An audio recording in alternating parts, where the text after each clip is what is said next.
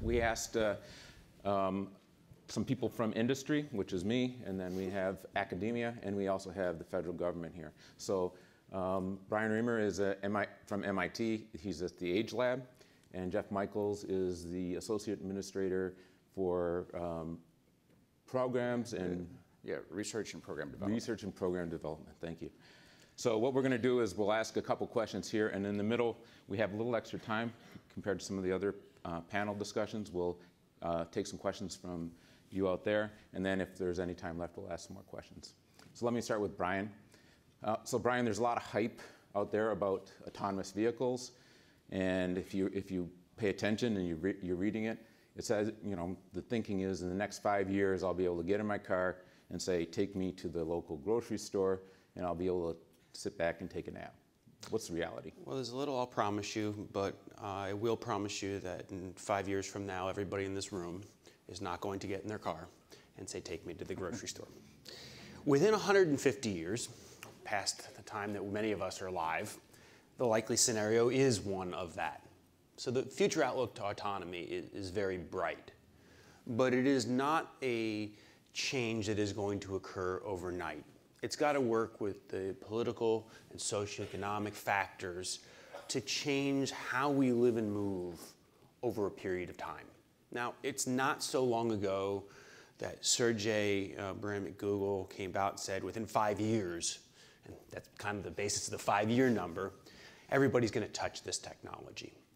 And while many of the folks in this room are touching aspects of the technology already today in vehicles they've purchased in the last few years, it's going to take many moons to really change in a cost-effective way how we live and move and shift the mobility infrastructure to one that is highly automated.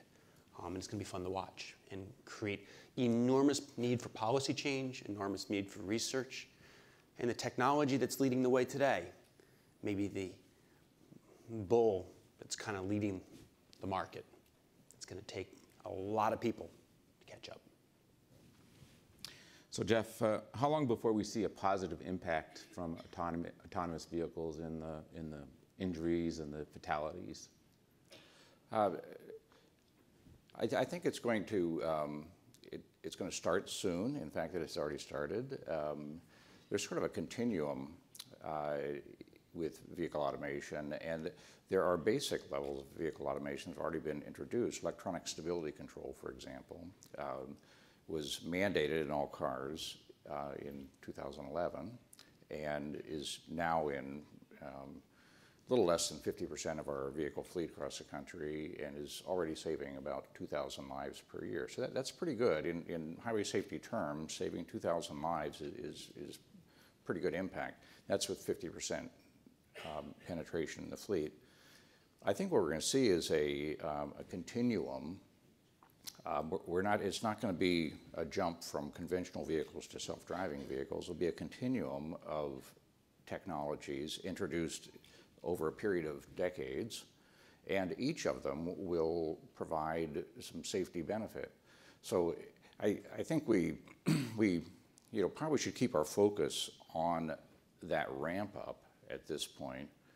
It's really not so relevant from here when we'll have a complete fleet of self-driving cars. I mean, that's going to be a long, long time away. The average age of cars are 11 and a half years, I think. I think our current fleet, in our current fleet of cars across the country, we have 50 million cars that are pre-2000. So, it's a lot of inertia there. So it's not so relevant when we'll have a complete fleet. It's kind of more relevant how we use this ramp up and how clever we are with deploying these safety innovations as they become available. I think what's really intriguing here and often misconstrued in the media here is kind of the concept between automated and autonomous. Mm-hmm. We are not moving anytime quickly to an autonomous vehicle concept, the driverless concept. It's going to take time. But automated technologies, as Jeff said, from electronic stability control to advanced auto braking systems, depending on how you want to frame them these days, are making impact. When we think about our communities and how we can begin to motivate safety, may be challenging how we encourage the purchase and deployment and education of new vehicle technologies that contain the basis of automation, and learning how to change how we live and move to successfully adopt these technologies without altering our risk patterns along the way. And that's going to be the real challenge to successful adoption of these technologies. So Bryan, with all the new technologies and the quick implementation of these technologies, has that pace of change of technological adaptation and adoption changed the way people have to learn? Absolutely. You know, we were talking last night, 100 years ago we were talking about adding the electronic starter to a car. You know, that was a planning cycle. You had to manufacture the starter. You had to figure out how you're going to build it into the package. You deliver it. Well, there was a technology education component that came with that, but you know, the reality is it was one size fits all. Now, in a software-driven ecosystem, and perhaps one needs to even think even closer to that, a robotics-driven ecosystem, because automation is not a software problem, it's a robotics problem. We're making changes to fundamental systems through the air overnight, or at least in terms of some manufacturers in dealer delivery upgrades. So fundamentally changing the interface characteristics of the vehicle when you go in for service or when you wake up the next morning. So I'm going to stay away from brands here, but there's one manufacturer's vehicles that we've been working with that in June we went in to have oil change basically at the end of the day, and they flashed the software system in the car. They gave us a nice little pamphlet and told us how they changed the interface related to navigation applications, but they didn't tell us that they turned off the auditory warnings for lane departure, or that they fundamentally altered the automated driving system. So by one definition, it worked better. But if you walked in and you had a mental model of how to work with this technology, when you drove into the dealer, they very much altered that model, never gave you an indication that you really needed to alter how you were leveraging the technology or be more cautious in different situations in how you were using the technology. Nor did they take an individual who probably had a bad experience with this early on because it was not a cohesively deployed system and tell them, hey, you know what? It's better now. Here's why you should retry it. And one has to remember the primary education motivation in vehicles, for better or for worse, is experiential learning. And it's not how we should be learning high technology. Go out and try it in a place where it may or may not be designed. You know, this is not how we need to learn safety-centric, high-tech technology. And I think that's really pivotal to how we begin to think about automation down the road. The myth about automation is with more automation, you need less human expertise. It's a myth. We need to change driver education. We need to look at lifelong driver education. We may need to look at continuing education models. The constituents are not going to like this. But if we want the safety benefits that come with automation, responsibility in the proper delivery and deployment of the systems can't be ignored. Unfortunately, if we don't address some of the hard problems that go with the technology, we're not going to reap all the benefits the technology can provide. So I agree with that. I think we agree with most things. From my perspective, I'm not a technology geek. I'm a government bureaucrat, which is probably worse. And I'm neither. I noticed I'm the only one in the room who has a tie on today. I apologize. Obama allowed us to give those up. I apologize. In Washington, nobody takes you serious unless you have a tie on. So, it's the only place I put one on now. so I'm coming at it from a different direction. But so from my perspective, vehicle automation is, I honestly believe, after 30 years of behavioral research, I honestly believe vehicle automation is the next generation of safety. I mean, that's in my mind, that's a certainty. But I think we have to set the bar high. I mean, the advantage of automation is that it fills in the gaps in human performance. Humans are very good at some things and not so good at others. And driving, is mostly in that other side where we're not so good at that.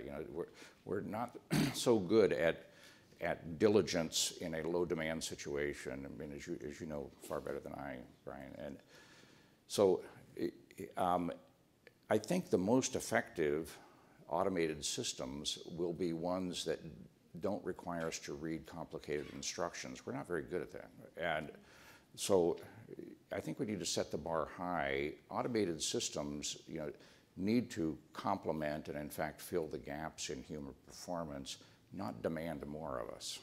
Yeah. Now, unfortunately, the aviation community has proven time and time again that the interaction, we need to know when to turn them on, when to turn them off, when to trust them, when not to trust them. And okay, it's a cold day with snowflakes in the air. Was the system designed to work in that situation, or is it my responsibility then? Is some of the model and understanding we need to have, when do we leverage this vehicle system? When do we not leverage that? And that's some of the complexities we need to build into this. Now, one of the real interesting aspects here, and I think the CEO of Mobileye came out with a piece a couple weeks ago. It's on Archive, if you looked up. We're basically forecasting the current trends in automation in the vehicle are trending to the potential of another AI winner. The automation community right now in vehicles is under the model of automate because we can. And it is well known in the automation literature, and the folks at NTSB have commented to some degree around this recently as well. We need to be thinking about automation where we should. And there's a very big difference in that model. Automate because we can, let the technology drive. Automate where we should is where you're beginning to bring the human, the policy, and the technology together to make the cohesive decisions to what makes sense. Now, long term, I believe strongly the technology will win. But if the technology leads the boat as it is right now, it has a large possibility of becoming technology that sits on the shelf because the consumer is not ready for it. And that's the danger that we have very much today, that I think the folks in the room here can very much help. Media hype's not a good thing here. So Jeff, we have a lot of experience with campaigns on seatbelt usage, for example. It's up over 90%, 92% nationwide. And other, we're adopting new technologies. Airbags, people were afraid of airbags at first.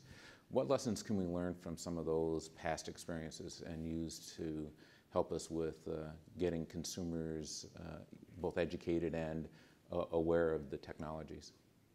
Well, I think that's an interesting question. I'm going to come at it from sort of the other direction. We have made a lot of progress over the past 30 years with sort of adapting humans to our transportation system. We built this transportation system, and it's killing us, literally. I mean, so 30, 40,000 people a year. Now we're getting back up close to 40. 40,000 people a year die on our roadway system. Well, we built this system. I mean, this isn't some natural force that's causing this calamity. We did this. And so we've been working all along, well, not all along, we've been working for the past several decades on, improving human compliance with this system we built. And we've done that pretty well. We found we got to get people in seatbelts. And so we developed a technique, the National Click It or Ticket program, which is high visibility law enforcement program, which, it's really kind of a social norms adjustment. And that worked really well. We did the same thing for drunk driving. That did really well. Both of them have kind of, those are good things, but we found that there's a point of diminishing returns.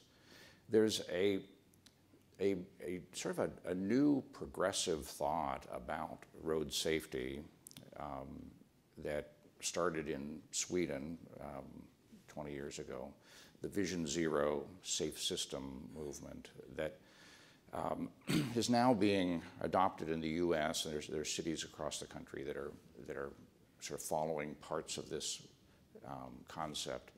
But it's really sort of looking at it the other way, which is acknowledging that we need to build a system, not only the vehicles but the roadways as well, that accommodates humans, that we need a system that is built for us, not one that we have to serve. And so we need a system that recognizes human weaknesses in performance, that anticipates them, and that prevents serious injuries when they happen. And that, the Swedes refer to that as a safe system. But that is, that's not an easy change, but there's movement in that direction. And if we hope to get close to 0 fatalities, which I think is achievable in the U.S., we're going to have to look further in that direction. Yeah, and I think that's very much in line, Jeff, with the concept of automate where we should versus automate where we can. And quite divergent from the current media hype technology trend around driverless. Yeah.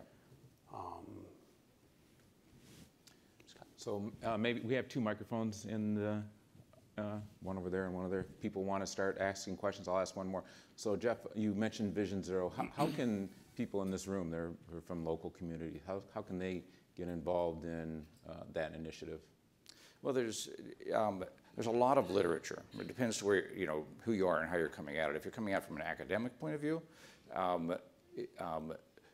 there is a body of scientific literature about this concept of human-centered transportation system design that is quite interesting and needs more participants. At the city level, there's a nonprofit in San Francisco, the Vision Zero Network. Leah Shayam is the executive director. That links, I think currently about 20 or 25 cities across the country that are doing various aspects of Vision Zero. In fact, there is a movement here in Cleveland. I happened to Google it before I came here. There's a bicycle organization here in Cleveland that is, I think, trying to get the movement going here. But there's a network through this Vision Zero Network organization that you can plug into to find out what others are doing and get resources, find the connections to your local transportation, highway safety officials, find where there are public sector resources, and get started. Okay, so maybe we'll take a couple questions from the audience. All right. I know you said that we are a ways off from autonomous vehicles, and I can think of some short-term reasons why cities might want to get behind that technology. But cities like Cleveland, its inner ring suburbs, have been devastated by outmigration, sprawl, and public policies that encourage sprawl. And so I'm wondering, long-term, can you give us maybe some reasons why a city might want to get behind this kind of movement that might mitigate the dangers of making it easier for, the lazier among us to get from Amherst to Cleveland?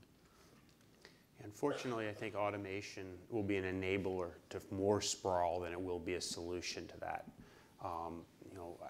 I live in Boston. Real estate values in Boston, downtown suburbs, are known to be very high.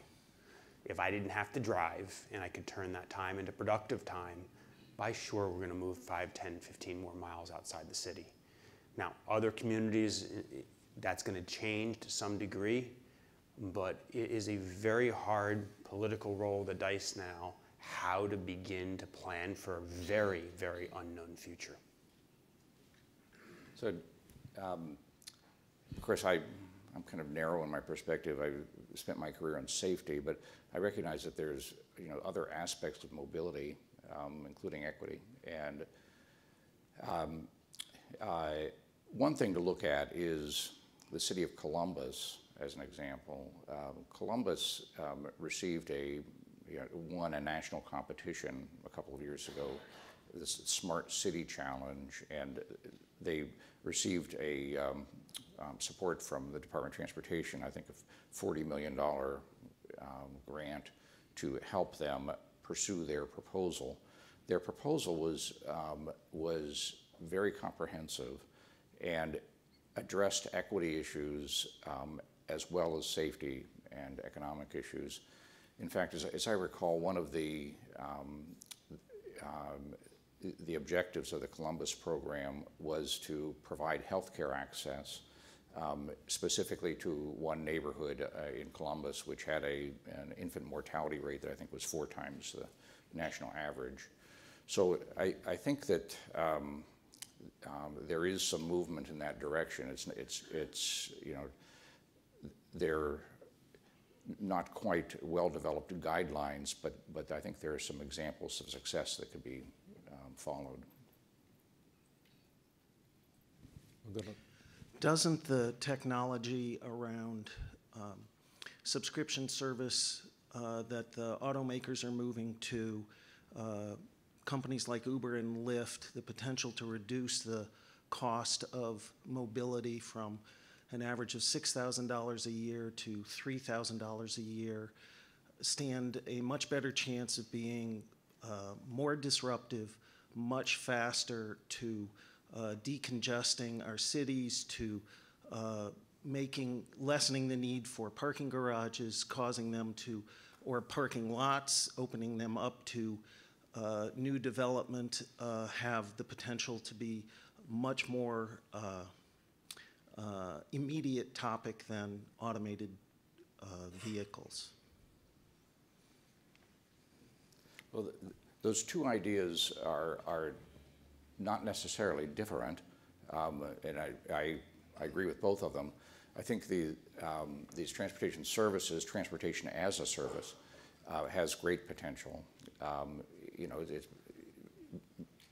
in some respects, it's an extension of carpooling. You know, it has great potential for societal benefit.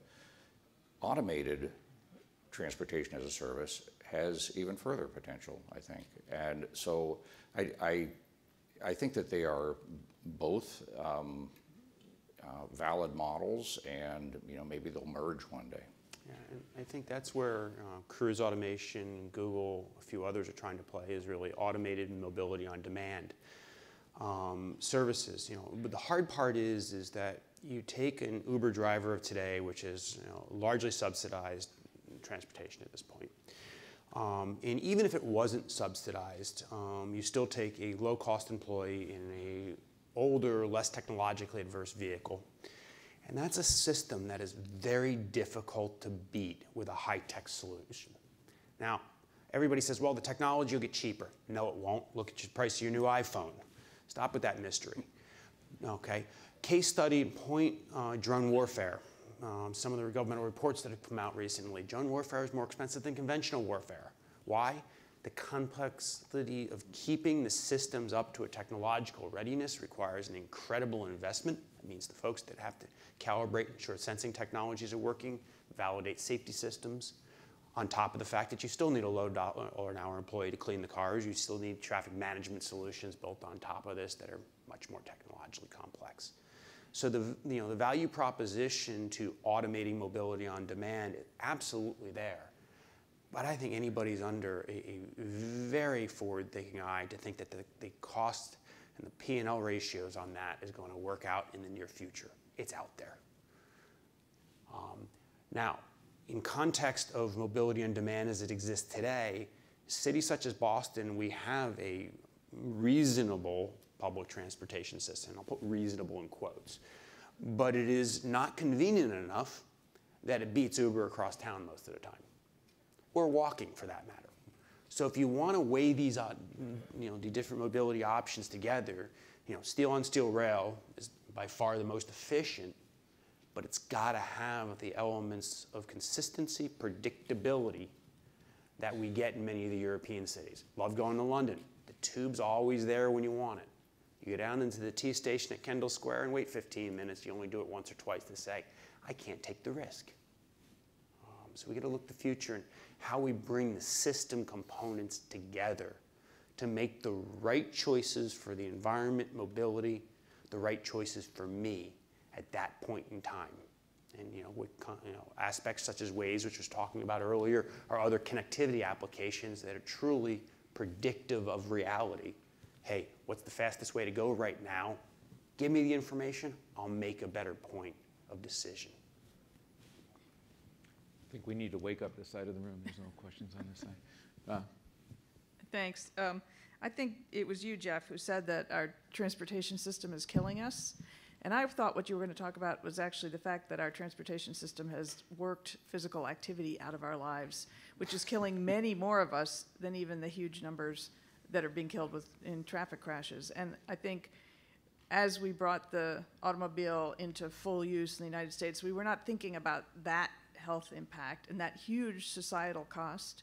And I don't know that you have the answers to this, but I think as a group of people that are thinking about the future of transportation and thinking about automation, what that means in terms of even further distancing people from moving themselves around with their own physical activity, one prior question was about sprawl, but I think in a much broader way, we really need to be thinking about what does it mean for the way that we all get around and how much we sit in a chair versus moving our own bodies. So just wanted to make it a point as we're talking about technology and transportation, that the unintended consequences of sort of infinitely flexible automated mobility, there are some other costs that are associated with it that aren't actually the technology costs or the infrastructure costs.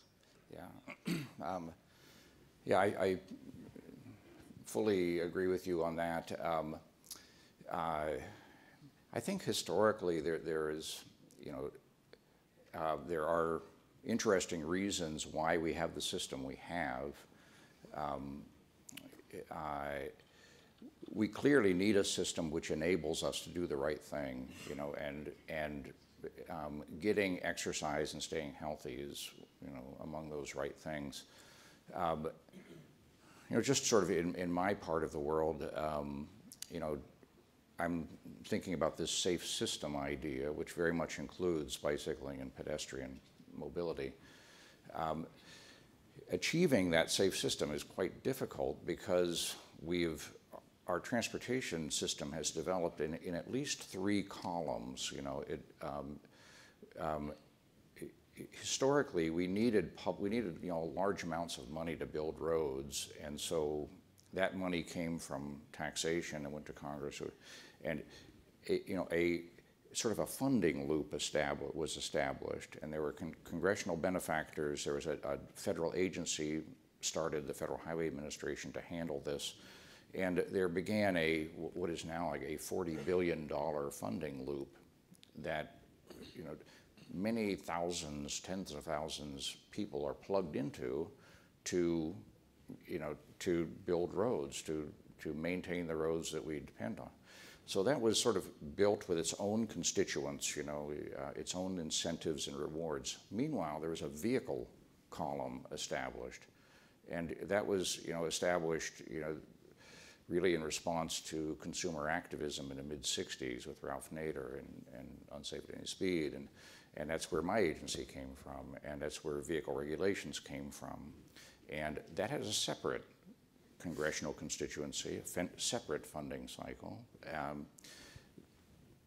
Later, there was a behavioral program, the one that I run at the National Highway Traffic Safety Administration, that has yet a third one. And a third set of congressional benefactors, a third segment of an agency, a third set of constituents who don't really have a lot to do with vehicles or roads. So building a comprehensive integrated system which leads us to do the right thing and involves vehicles, roadways, and behavior is difficult, but we've got to find a way to do it. And that's, I think there's just a lot of inertia that we have to get past. And I think that it's a difficult problem here in the States. I mean, the Europeans are definitely ahead of us, and some of the Asian countries as well, trying to integrate pedestrians, cyclists, motorists more effectively and safely together. But we got to also look at personal responsibility. And one of the aspects that I study is the context of how we're communicating non-verbally between road users. And if you want to play the jaywalking video to give you an example, in many of the locations around the world, the context of walking out in traffic, not acceptable. In the context of Boston, looking through video to understand, okay, what's the intent on jaywalking and the complexities that automation may need to consider in predicting intent of someone to step off the road. And this is, point in case one of how personal responsibility, strong multimodal design, trying to keep the cyclists separate from the bicyclists, separate from the parked cars, all moving in straight lines, predictably, something that we got to get the behavioral side, the vehicle side, and the highway side working cohesively together. And that's hard when the funding streams are very much separated. It's a major, get the roots, state right, federal right policy issue. And again, if we want to reap that Vision Zero side, personal responsibility is going to be case in point. And this goes from distraction the phone to stepping off the curb. Well, I think we're at a turning point, and I feel that way. I feel like we're at this turning point, and vehicle automation is sort of illuminating it. It's not the sole cause, but this structure that we're talking about, the explanation as to why we have the system we have, I think that was necessary. I think we had to do it that way. That was the way we could get these things started. It would be hard to start the whole system with one set of governance and one set of administration. It was necessary to break it up into pieces to get it going, and it got going well that way. I think we really did quite well under that structure, but we've outgrown it. And so it's time now to change to a structure that meets a greater range of needs, and we've got to figure out how to do that. So I think a challenge from the technology, the technology is the institute name I come from, and technology, according to the party lines at MIT, is clearly going to lead the way. And it is leading the way today. But here's a challenge to the foundations, policymakers, activists at heart and in cause, is how do we balance the speed of change here with the complexities that are involved? If the speed of technological change continues to drive the equation, I guarantee you we will not see the benefits in many of our, if not all of our lifetimes. We'll make too many mistakes to get there. How do we begin to slow the model down just enough that we can think through the steps, convince GM, Ford, Chrysler, and Toyota to talk together about the policies and standards needed so that the same manufacturers or other manufacturers don't make the same mistakes twice, because we can't afford that. So how do we slow people down just enough to get things right, but not too slow that we overburden the ability of technology to succeed here? And I think that's a place that foundations, public policy, needs to kind of try to how to motivate this equation. We kind of have a tendency to tack from too slow to too fast too quickly. And Jeff can't talk about what's going on in Congress as much as I can. I'm one who holds that what Congress is doing right now seems like a good thing, but it may be too much too fast that has backlash potential later on down the road. So how do we kind of find this pivotal point? And health policy is where I would call the walking, the cycling, the health aspects. It has to be part of that. Yeah, I know I've got one more question coming. I'll make this short, but just one further point on this. You talk about sort of slowing things down to control them.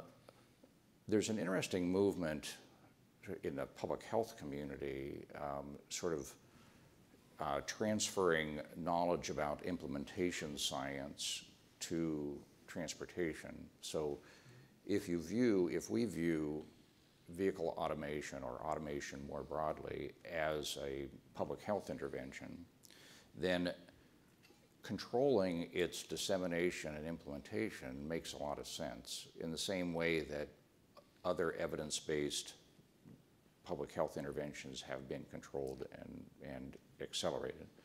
So that may be sort of a, an outside force that can help us, that can help government, that can help industry develop models for technology needs development and for technology targeting and deployment. Now let Scott close his ears for a minute here, but when Mark Rosekind took over at NHTSA a few years ago, met with him at one point, he says, okay, what should I do? And one of the messages I gave back is start considering the FDA model and the elements of the FDA model that work in terms of auto technology, which means self-certification becomes documentation, academically reviewed documentation on why it's efficacious, and you bring a panel of experts together to review that. Now, there's a lot of negative aspects that the FDA may be a little too conservative, and that's a whole debate we can get into at a different time. But how do we begin to treat technology in the car, automation at its finest, and other behavioral aspects as the public health policies they are? You know, in some sense, many of the technology innovations that we see in the car are some of the best medical devices that have ever been created. How do we start treating them like that? And it's an area we need to think much more deeply about. So we've got 3 questions in 5 minutes. So let's have the questioners ask their questions. Yep. Maybe there's a convergence and we get quick comments. I think you were here first. So. Okay, thank you. You know, I think obviously automatic vehicle technologies have a role to play in reducing fatalities and accidents and things like that. But you look at somebody like Volvo and you know, who has, I think, been a leader in this, and I made a comment on the website, but their vehicles are actually getting heavier. They are still putting high-strength steel in the vehicles. They are still improving the structure of it. And so, you know, even a company like that is still concerned that, you know, while it can mitigate injuries, while it can mitigate fatalities, it's still not enough. And, you know, looking at places like the Netherlands, looking at places like Sweden, Sweden in particular is not a big country. It does have industry, but it is a rural country largely. And, you know, the sorts of best policies that they've adopted, you talked about safe systems. I think, are we really kind of fooling ourselves, you know, how much of a difference automatic or autonomous vehicles are going to make? Is it something where, you know, we know how to build roadways, we know how to build complete streets, we know how to build bike paths? As a former, you know, developer, I'm keenly aware of the challenges that the software problems present.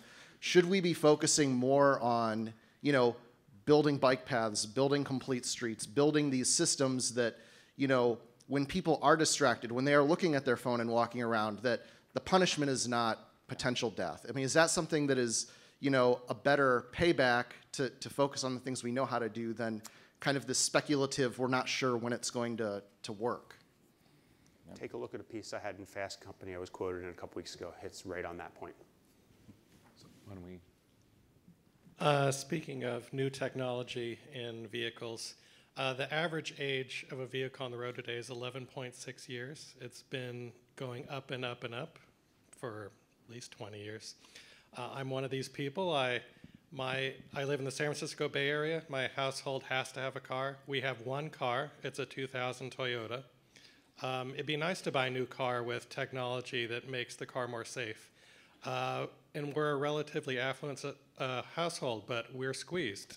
Housing in the Bay Area is very expensive. I think the average age of vehicles on the road in America is so high because people generally feel squeezed. So are there ways of improving vehicle safety that don't involve making new cars with great technology? There's a big investment in aftermarket technologies going on right now, and that may be the way to improve safety the fastest. But it is a very difficult area to work in because, you know, proving safety efficacy in a range of use cases from Cadillac to Lincoln to the Ford Fiesta or the Toyota Camry is very difficult. There is a vehicle-to-infrastructure deployment coalition at the national level looking to roll out the infrastructure side of the vehicle-to-infrastructure communications. Their focus first is on signal phasing and timing to slow down the drivers for an eco approach and eco departure, because they're going to know how many seconds until the light turns red and it's no use to speed up. So that's one thing working in favor of safety. The next priority would be early warning of reduced speed zone ahead. And I would argue, as California is considering, that should be informed on the basis of the mode share of pedestrians and bicycles, not just the speed at which the vehicles are traveling. So you'd probably like summary comments at this point. Yeah, we're a little over, so. I think that these three commenters were together, sort of neatly cover the comprehensive range of considerations that need to be considered going forward. It's clear that we can't just depend on self-driving technology. We also need to be looking at the roadway. We also need to be looking at human behavior, particularly in the short term. That is, vehicle automation, as we started out recognizing, vehicle automation is several decades away. A large proportion of self-driving cars is a long way away. In the meantime, we're losing 10,000 people per year in crashes in which the driver is over the legal limit. We're losing 3,000 a year because everybody's not wearing their seat belts. We're losing 3,500 at least in distracted driving crashes, up to 10,000 in speeding-related crashes. These are behaviors for which we have countermeasures. They're not 100% countermeasures, but they are effective, and we can't back off on that commitment. We've got to keep that stuff going until, at least, the technology displaces those human fallibilities. I think as a summary, that's why the medical model is so important here. If you pop a pill any day, is no one to say that pill is perfect. It's not. The goal is to have something that's highly efficacious, that allows things to move in a positive direction. There is no mystery that automation and autonomous will change everything about how we live and move, from the infrastructure to how we license to how we educate the constituent. The question is when, and if anybody gives you the answer there, they're not telling you the truth right now. We don't know. So I think we're a little bit over. Thank you very much for your attention this morning.